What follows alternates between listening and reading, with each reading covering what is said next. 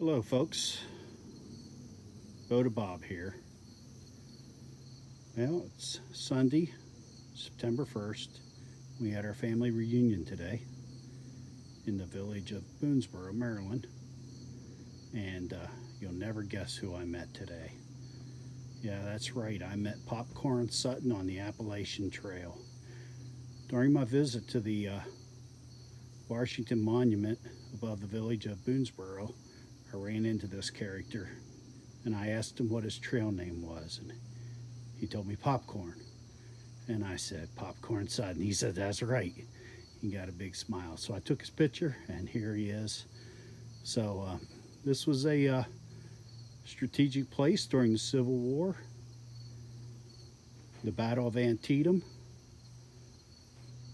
This is the monument that was built by the 500 people from the town of Boonesboro, July 4th, 1827, only to be burnt down. This is the aftermath, I believe, of General Lee's army set it on fire or burned it somehow. I see all the mortars gone. So anyhow, interesting history. So I just thought I'd share that with you, and sure, have a good day.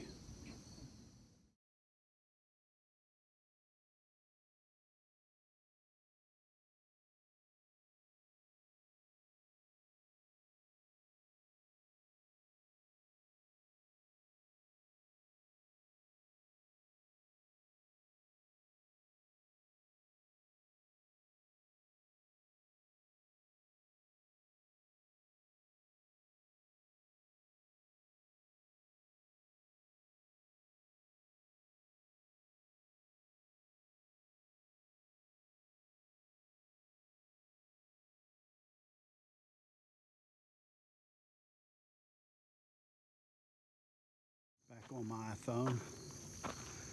Had a family reunion today, and if any of you recognize the top of my YouTube channel, this is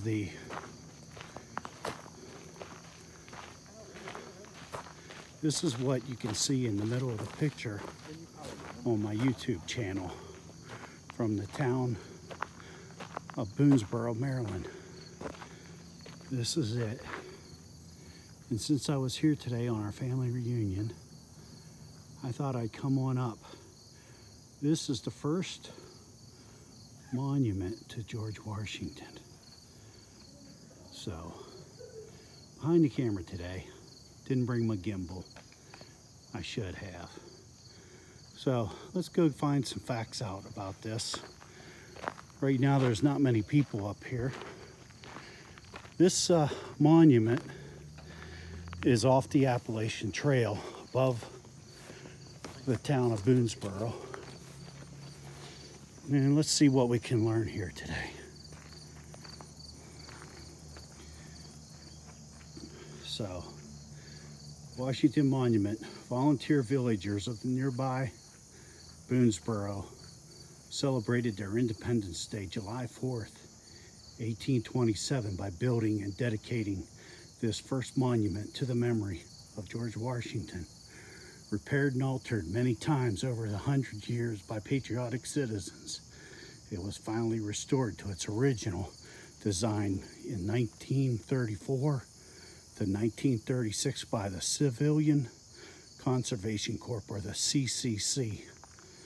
This monument, used by the Union Army during the Civil War as a signal station, and its surrounding land, was bought by the Washington County Historical Society in 1922 and presented to the state of Maryland for park development in 1934.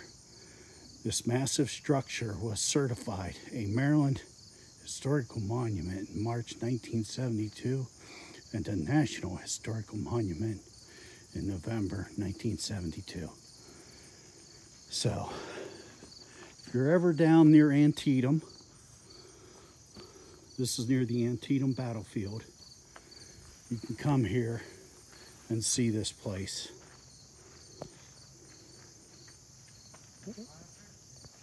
try not to disturb the other folks coming up to the monument.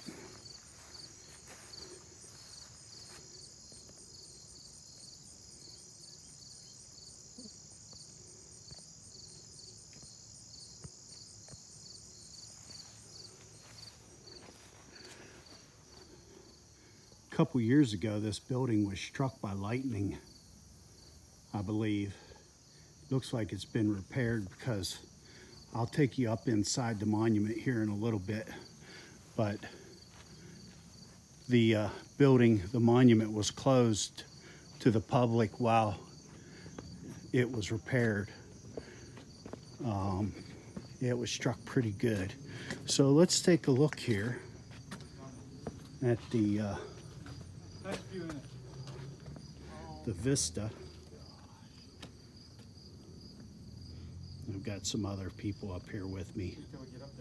Not friends of mine, but just other people visiting the monument in the park. Pretty hazy day, but it makes it for, other than the humidity, a very comfortable temperature here on the Labor Day weekend. Take a picture? Go there. Take a picture. You want to stand on there? Go ahead. You may get. And this is the village of Boonesboro down below here. And that's the, I believe, high school, their center frame. And I'll try to zoom in. Oh, I'm already zoomed in. Can't do much with an iPhone. Let's zoom out. So I think the Antietam battlefield is off in this direction, but I can't tell you exactly where it is. I'm not that familiar with the area. So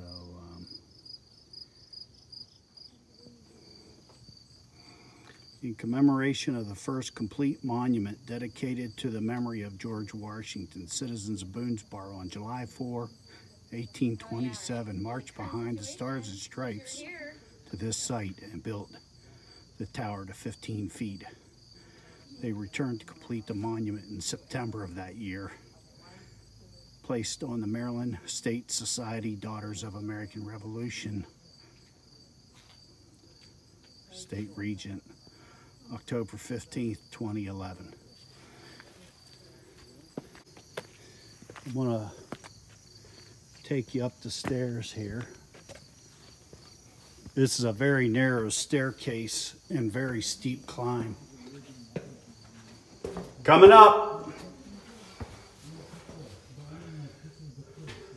All clear. Thank you. There's a handrail here. One hand with the phone. Let's see if I can turn the light on.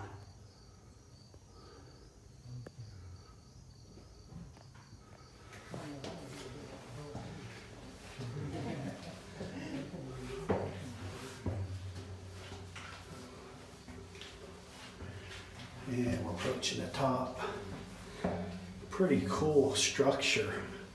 Be a neat place to take your kids. I think I came here as a kid.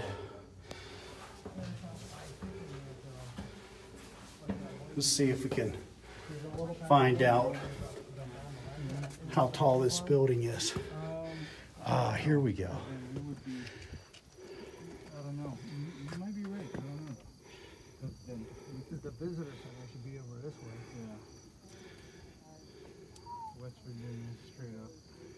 West Virginia.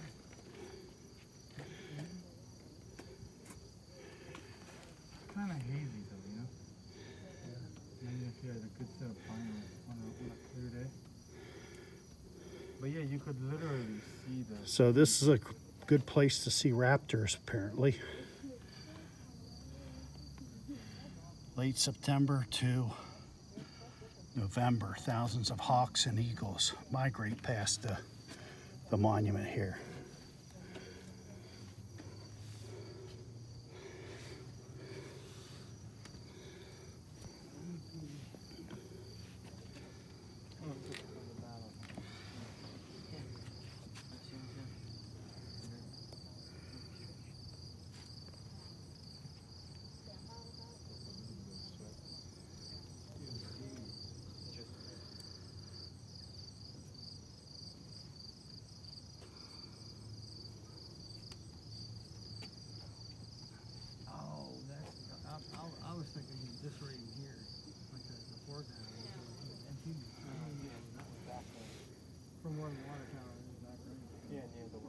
So that's one thing. Like, you could probably get an eye on the tower we're in.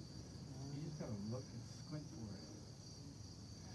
Not So that straight line way out there, it's in the center of the screen. That's the dual highway. I believe that was the first divided highway in the United States, US Route 40. Around here it's called the dual highway. That heads over to Hagerstown, Maryland. Hazy day here. Hard to see anything. Let's see if I can steady my camera without dropping it. This phone's been through a lot. There it is, the dual highway. I like this place. I like to come here. Look out below. Funny, when I was in Europe and went to castles and stuff like that in Europe, they always had these not brush piles, but piles of rocks below the castle. Just like here. I guess that's leftover stuff from the stonemasons. They just threw it down there. Probably the same way they did in Europe. Interesting. That's clear up in Pennsylvania, ain't it? I think it's Pennsylvania.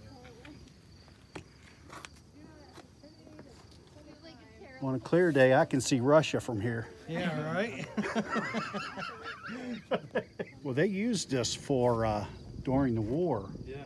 It said down there, Civil War. Yeah.